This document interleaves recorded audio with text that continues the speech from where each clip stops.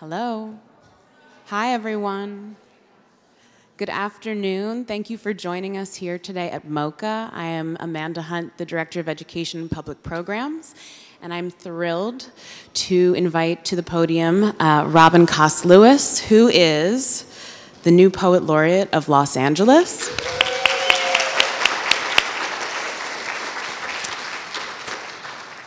A native of Compton, Lewis is the author of the 2015 National Book Award-winning collection of poems.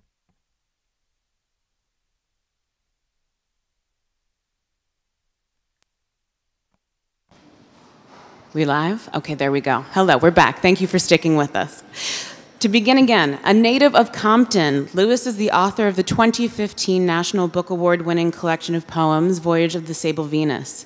She is a writer-in-residence and provost fellow at the University of Southern California, a finalist for the LA Times Book Prize and the California Book Award, and she has published poems in The New Yorker, The Best American Poetry, Lambda Literary Review, the Los Angeles Review of Books, and Wide Awake, Poets of Los Angeles and Beyond. Above all, Lewis is a brilliant speaker and mind. I'm so honored to have her here with us today in the presence of Kerry James Marshall's works. Please join me in welcoming her.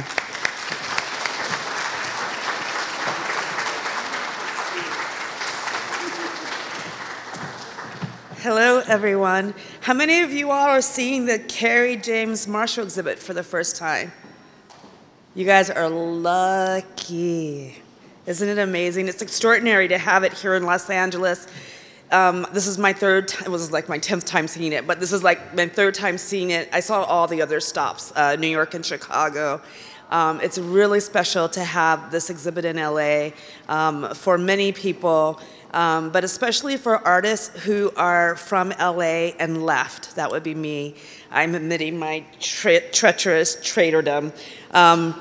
But the reason why I left is, as Amanda said, I was born in Compton, and a lot of black artists left the West Coast to go to the East Coast for training, for discourse, for rigor, and then a lot did not. And so people like Wanda Coleman, Octavia Butler, Mark Bradford, Noah Davis, Kerry James Marshall. I mean, he eventually did leave, but he spent a lot of time here.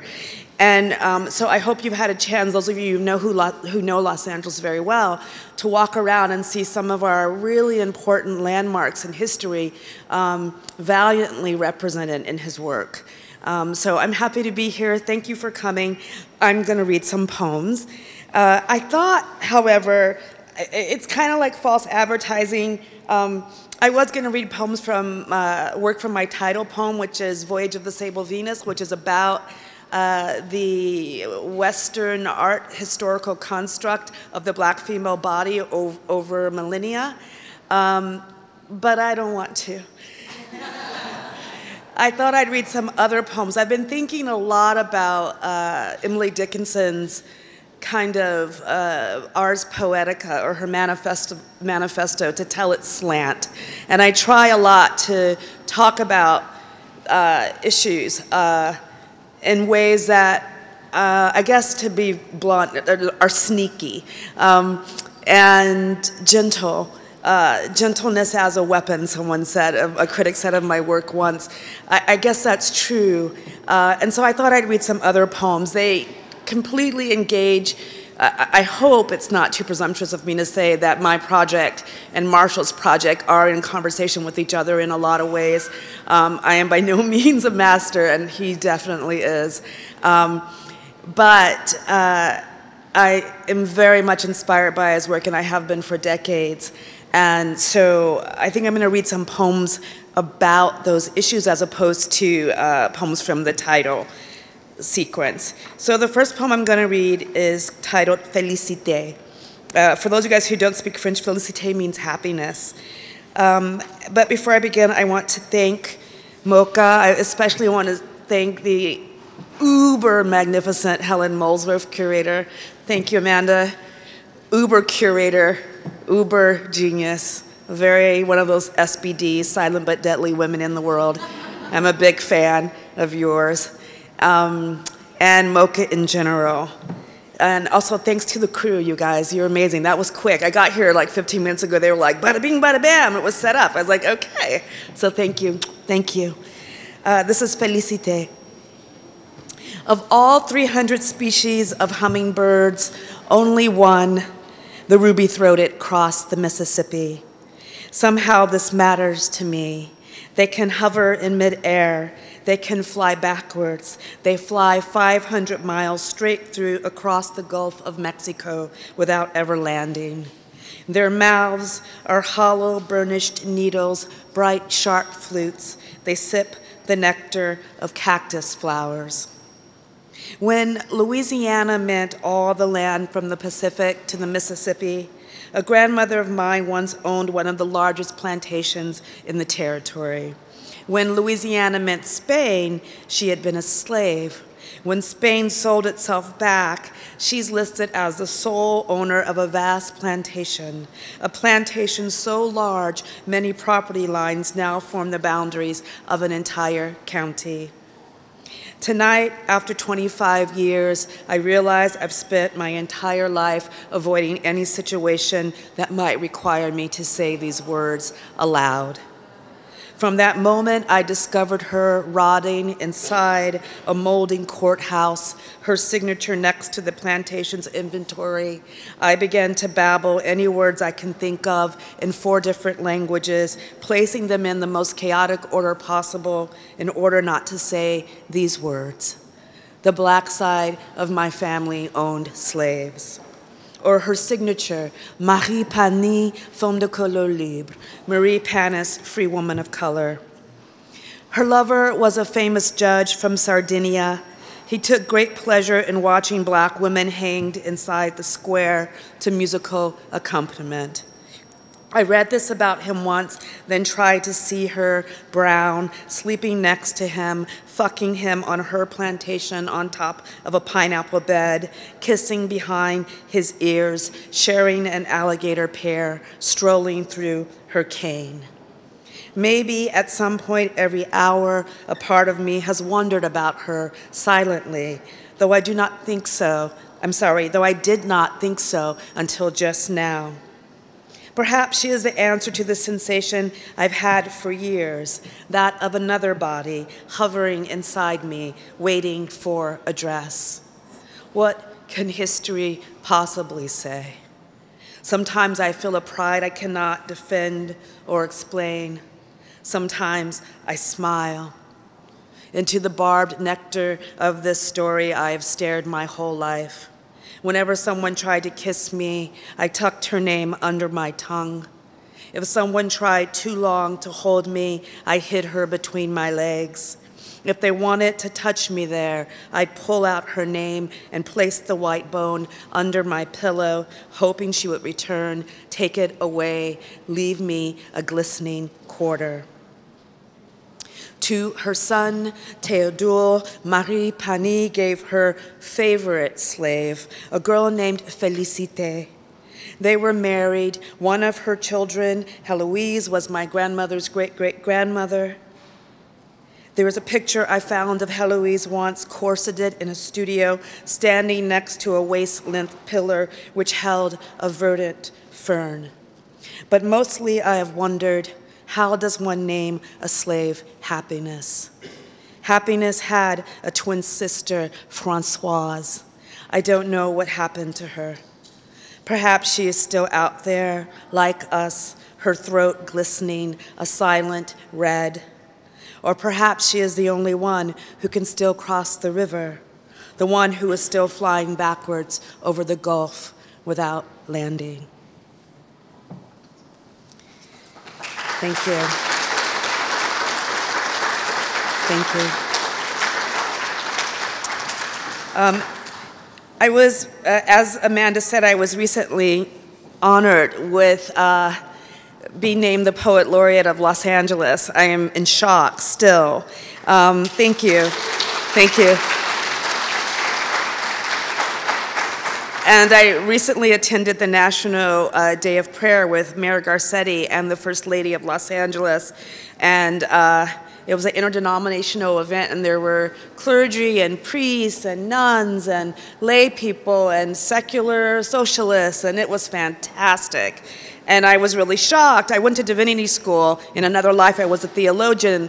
And I was really so very moved by the commitment that the city has to completely eradicating homelessness, not just trying to help homeless people who are homeless, but completely eradicating it altogether and building public housing.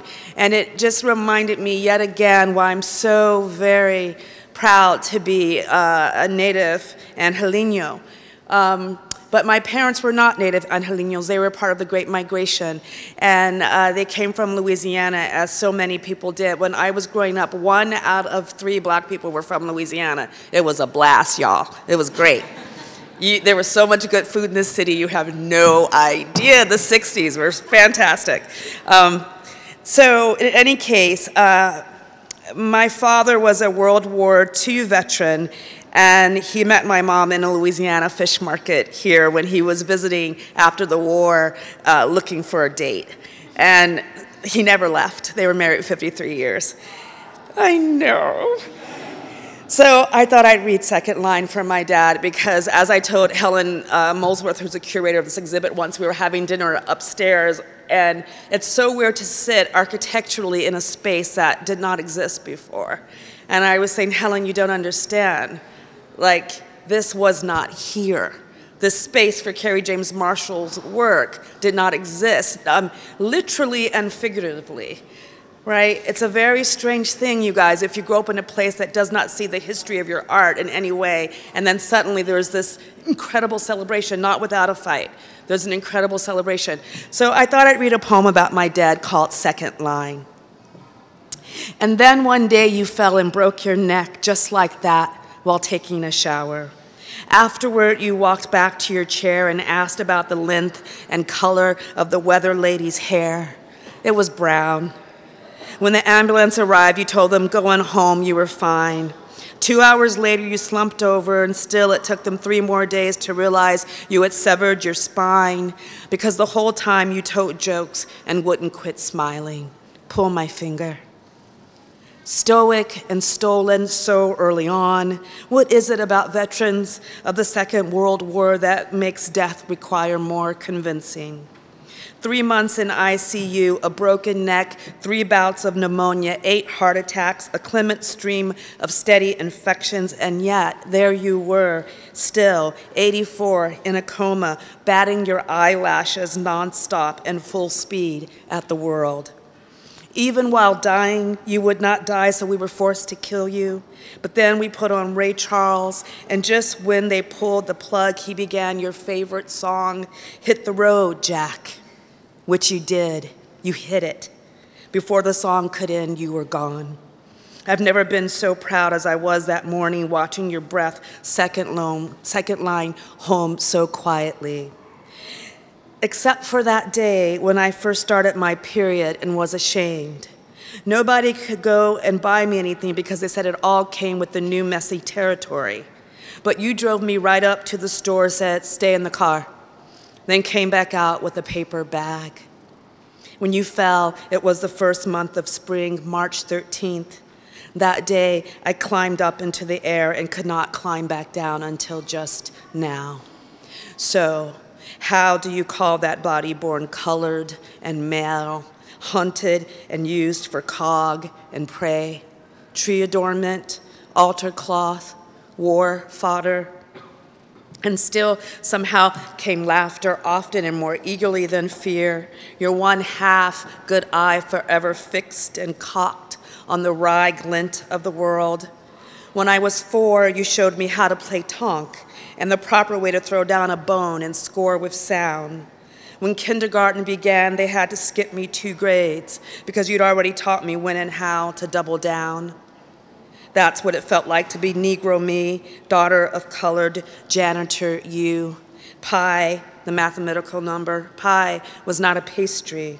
History was not a book. It was a smell like damp cinnamon in your blue work shirt, starched pans, union, crawdad, crab boil, oysters shucked and soaking in their primordial liqueur. It smelled like all of this, and the Vieux Carré, its thick, peculiar cotton air breaking beneath the sea's sloppy canopy. It smelled like the last high note of the market woman's sing-song whenever she cried fresh strawberries. History was the smell of dirty whites soaking in a hot tub of bleach, and your first whore, that nice girl from Storyville who Uncle Felix took you to see when you were a randy gentleman all of 14. History was the morning of your first communion, marbles and cigarettes pocketed inside your muslin altar boy gown. It was the smell of gunpowder from the small pistol you hid in your sock to protect your brother Lucian and other Negro doctor friends while they tended the colored, sick, and shut-in.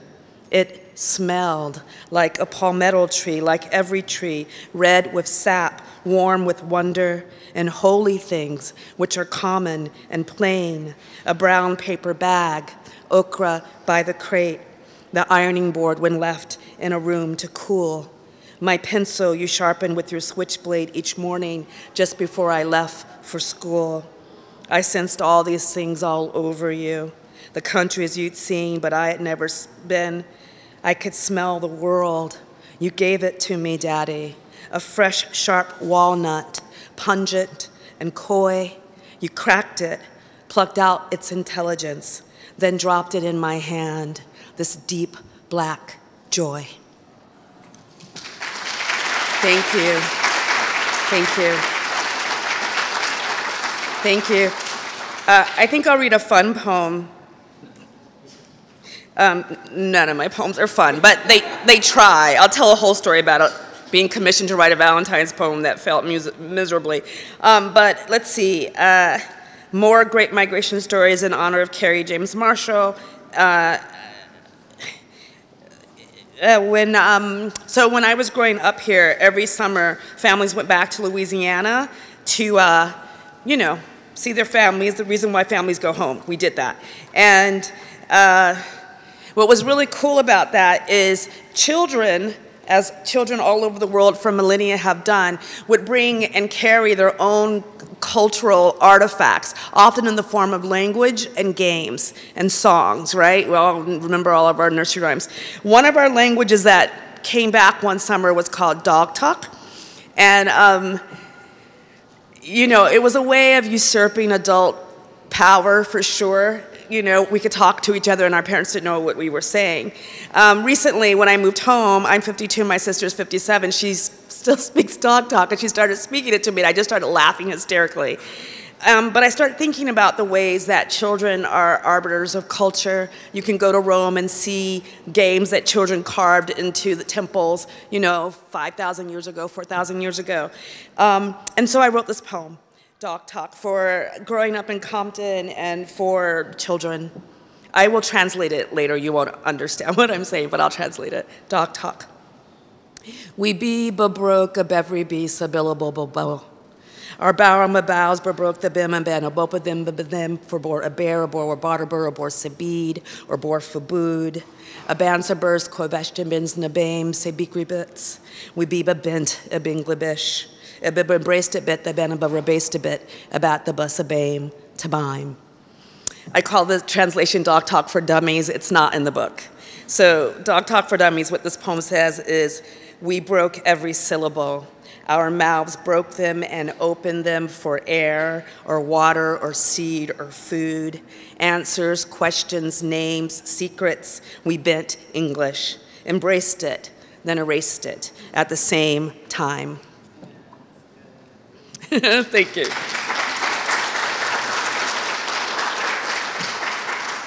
The body in August. Because when I was a child, God would pull me up into her lap. Because when she pulled me up into her lap, she would read to me. Because the story she read most was the one I liked least.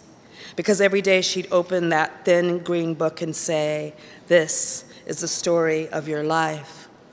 Because from beginning to end, there were only 3 pages. I believe in that road that is infinite and black and goes on blindly forever.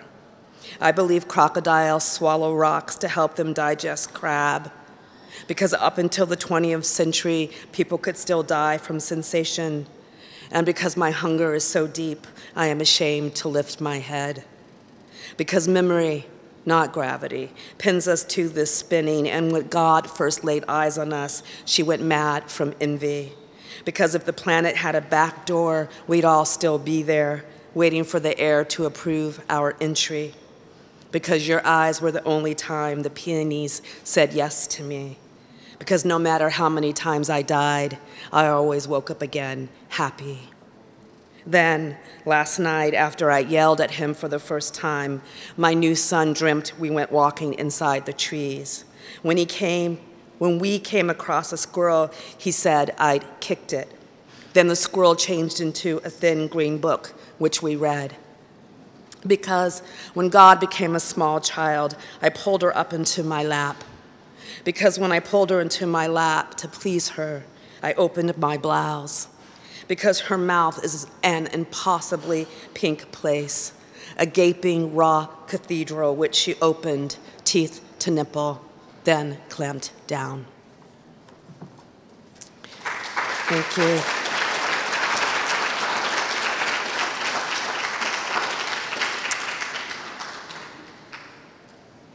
Mother Church number 3, King Cletzo, Yellow House, Chaco Canyon, San Juan County, New Mexico, Anasazi ruins, for Henri at 2. You stepped down into the flat world, then asked me to say it, to explain how our name can mean both ancestor and enemy. Your body begins in 4 directions. Here, one calendar takes 18 years. I am 3.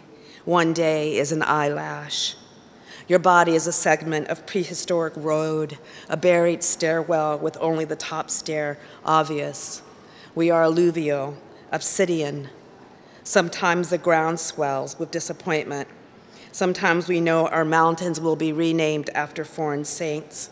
We sing 900-year-old hymns that instruct us in how to sit still for 49 years through a 50-year drought. We climb down through the hole anyway and agree to the arrangement. This is summer. Thank you. This is summer. You guys know how you know something, but you don't want to admit to yourself that you know something? Summer. Last summer, 2 discreet young snakes left their skin on my small porch 2 mornings in a row. Being postmodern now, I pretended as if I did not see them nor understand what I knew to be circling inside me. Instead, every hour I told my son to stop with his incessant back chat. I peeled a banana and cursed God, his arrogance, his gall, to still expect our devotion after creating love and mosquitoes. I showed my son the papery dead skin so he would know too what it feels like when something shows up at your door twice, telling you what you already know. Thank you. So I'm going to reverse my order. I usually read this long poem last and this shorter poem, this long poem penultimately and this poem I'm about to read last. But I want to tell you guys a story because it's funny. I got commissioned by the Academy of American Poets this year to write a Valentine poem, and I was like, you guys, that is the stupidest thing ever. Like, did you read my work? I don't really write love poems, but they were like, come on, it's going to be beautiful, dude. I was like, all right. So I tried. I wrote it for 2 months. I sent it to them, and they were like, yeah, no, thank you. I was like, I told you. So I started thinking about, like, what's wrong with me? I never can write a love poem. And then I was reminded again of the first poem in my collection called Plantation. It is a love poem, which is my point. It's my point. Okay, so I was going to call this poem at first Love American Style, for those of you guys out there who remember the Love Boat. Haha, that's a joke. Okay, whatever. Anyway, And so I'm going to read this poem first, and we could talk about it during the Q&A if you guys want. And then I'm going to read a longer poem that I'm just going to go into. So you guys should just chill out for about 10 minutes, okay? And then we'll stop the reading and have Q&A. This is Plantation. This is Plantation. And then one morning we woke up embracing on the bare floor of a large cage. To keep you happy, I decorated the bars. Because you had never been hungry, I knew I could tell you the black side of my family owned slaves. I realized this is perhaps the one reason why I love you, because I told you this and you still wanted to kiss me. We laughed when I said plantation, fell into our chairs when I said cane. There were fingers on the floor and the split bodies of women who'd been torn apart by horses during the Inquisition. You'd said, well, I'll be damned. Every now and then you changed from a prancing black buck into a small, high yellow girl, pigtailed, patent leather, eye-spinning gossamer, begging for egg salad and banana pudding.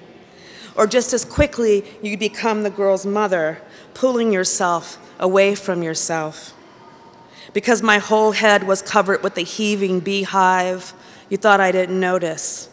I noticed. I cried, honey. And then you were 14 and you had grown a glorious steel cock under your skirt. To brag, you rubbed yourself against me. Then your tongue was inside my mouth and I wanted to say, please ask me first, but it was your tongue. So who cared suddenly about your poor manners? We had books and a waterfall was falling in the corner. I didn't tell you I couldn't remember what that thing was you said to me once, that tender thing you'd said I should never forget. The moment you said it, I forgot it. I wondered if you thought we were lost. We weren't lost. We were lost. And meanwhile, all I could think about were the innumerable ways I would have loved to have eaten you, how being devoured can make one cry. And I hoped you liked the pleasant, fresh taste of juiced cane. You pulled my pubic bone toward you. I didn't say it's still broken. I didn't tell you there's still this crack. It was sore, but I stayed silent because you were smiling. You said, the bars look pretty, baby. Then rubbed your hind legs up against me. Thank you. I'm going to close with a long poem so you guys can just chill out.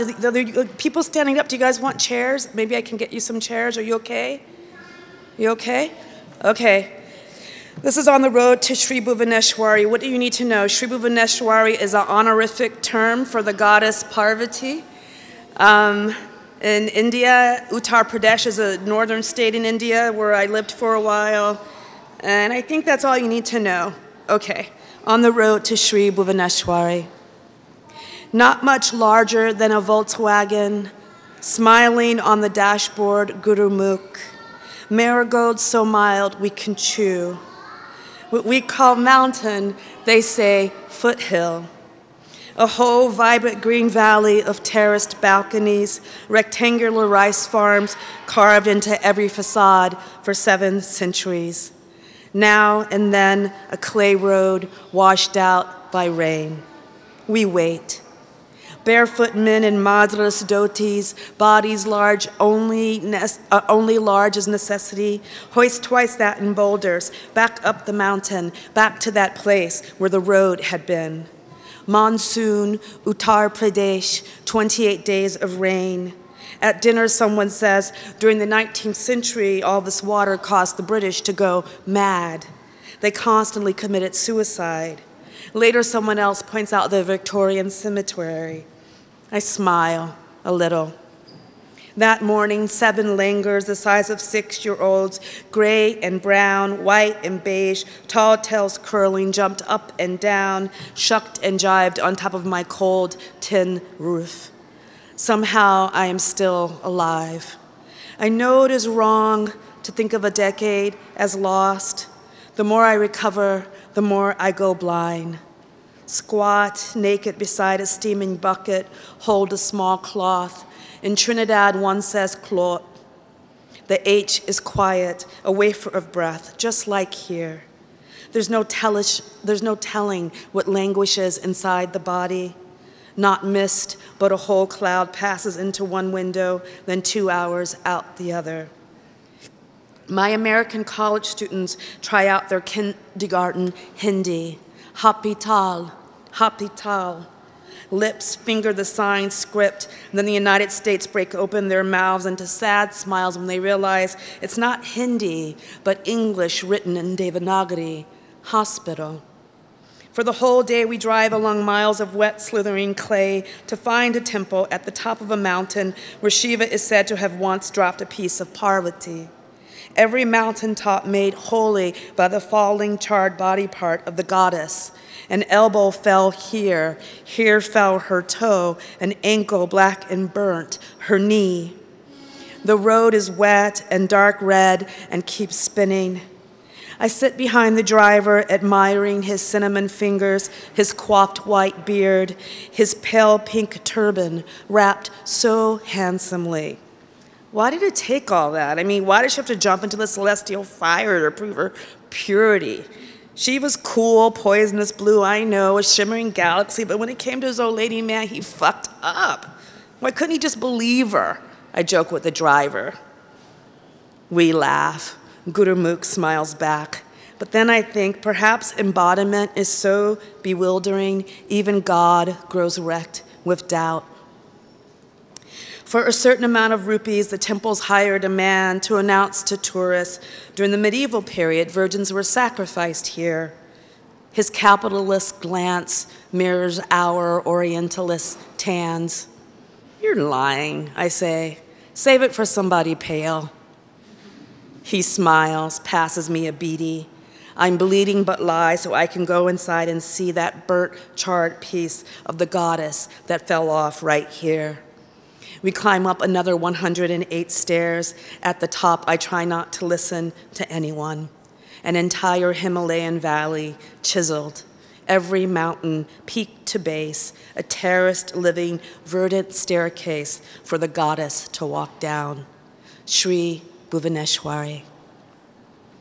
At night, our caravan winds back over gravel and clay. 10 headlamps grope the mountain walls of the green, black valley.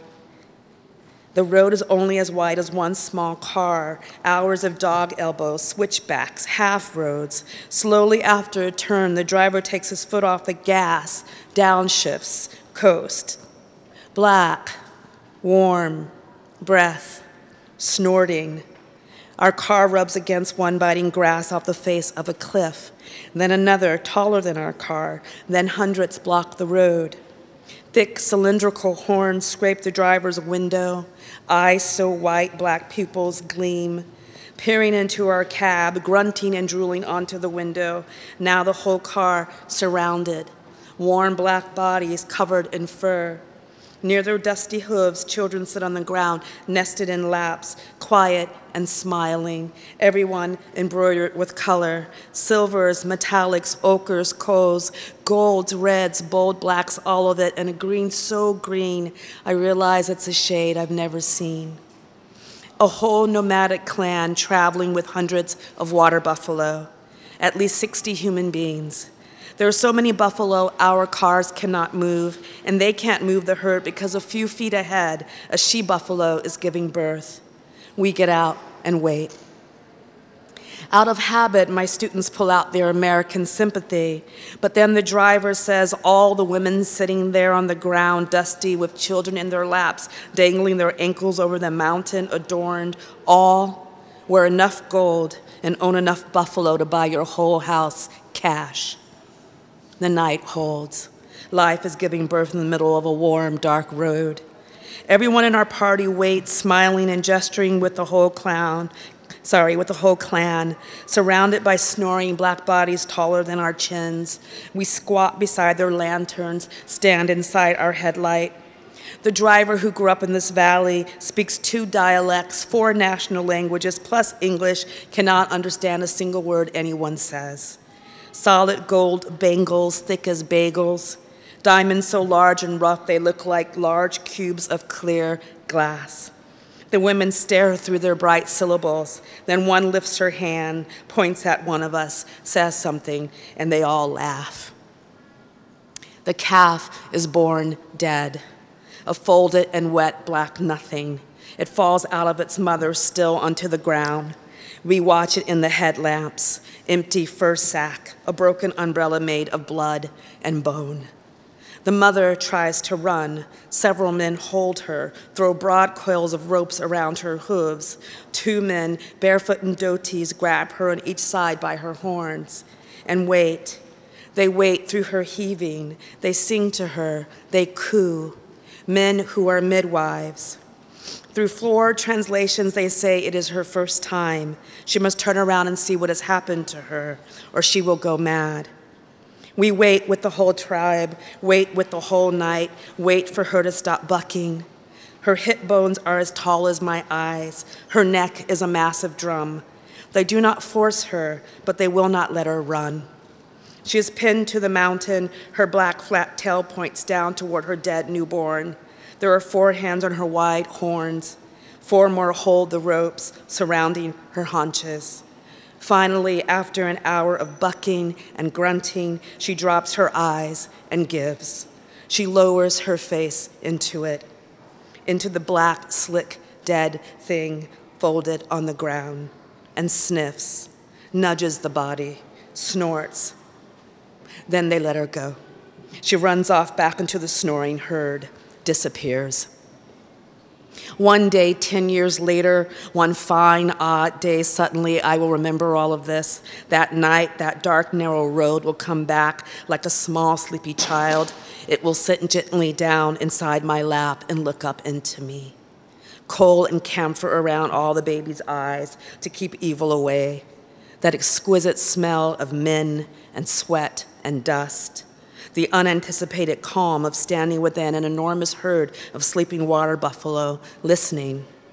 To spend your entire life out of doors, walking the world with your whole family and neighborhood. To stay together, to leave together, what a blessing, I think, and then quickly, what a curse. My newborn is asleep in a red wagon that says radio flyer. I have packed a large suitcase in one box. The world wants to know what I am made of. I am trying to find a way to answer her. I place our things by the door and wait, standing, eyes closed, looking. I want to remember the carved angels flying over the tall bay windows, the front door's 12 perfect squares of beveled glass, the cloud-high ceilings, the baby's stuffed monkey, the tribal rugs, and the photograph of our tent in the desert that one soundless morning on the floor of a canyon in Jordan, all in boxes now. The lights are on, the house is empty, night comes. I can smell the giant magnolia blossoms opening. Once I thought I was a person with a body, the body of something peering out, enchanted and tossed. The baby wakes. He is almost 4 weeks old. I give him a piece of my body. He fingers my necklace strung with green glass beads. I tie him onto my backs and think about the brazen dahlias nursed from seeds, staging a magenta riot now, next to the rusty Victorian daybed where he was conceived beneath the happy banana tree out on the back balcony. My father's gold earrings are welded into my ears. My mother's diamonds are folded into a handkerchief inside my pocket. And then, as if it is the most natural thing to do, I walk toward the stairwell and give the world my answer. All the way down the staircase, my hand palms the mahogany rail, and I think, once this beam of wood stood high inside a great dark forest. Thick coat, black fur, 2 russet horns twisted to stone. One night I was stuck on a narrow road, panting. I was pregnant, I was dead, I was a fetus, I was just born. Most days I don't know what I am. I am a photograph of a saint, smiling. For years my whole body ran away from me. When I flew charred through the air, my ankles and toes fell off onto the peaks of impassable mountains. I have to go back to that wet, black thing dead in the road. I have to turn around. I must put my face in it. It is my first time. I wouldn't have it any other way. I am a valley of repeating verdant balconies. Thank you.